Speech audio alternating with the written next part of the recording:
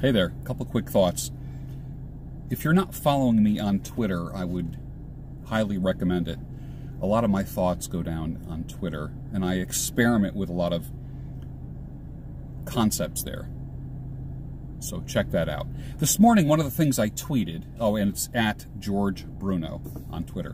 One of the things I tweeted this morning was about never compete with another man for a woman. You never want to get into that whole competition thing.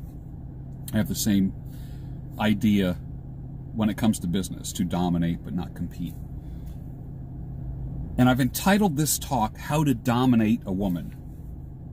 And I know what some people are going to be thinking already. They're going to think one of two things. One, the whole domination thing, the tying people up, kind of 50 Shades of Grey. Sorry to disappoint you. That's not what I'm talking about. And then, of course, the feminists are going to say, dominating, you want to make a marital slave. You want to be a marital, what would be the word? Like a dictator. Sorry. Nice try, but neither one of those things. How to dominate a woman. Domination. If you compete with men, you're always looking over your shoulder. Always. Don't compete. It's like a runner. 3 people running in a lane, 4 people running in a lane around a track. The person who is leading, his biggest concern is getting to the finish line, and also is someone creeping up behind me who's going to pass me. When you compete, your mind is always on the other person. All women that are worthy have a number of men courting for their attention. Whether it be taking them out for coffee, dinner, calling them, texting them, whatever. Most women do. Most women have choices. And the last thing you want to do is focus on the other men. What I want you to do is to dominate that woman. And by dominating, what I mean is this, is that you are creating a life for yourself where there is no competition at all. No competition. Which means that even if you are lower on a socioeconomic scale and the other guy or guys vying for her time are doctors, lawyers, high-paid professionals,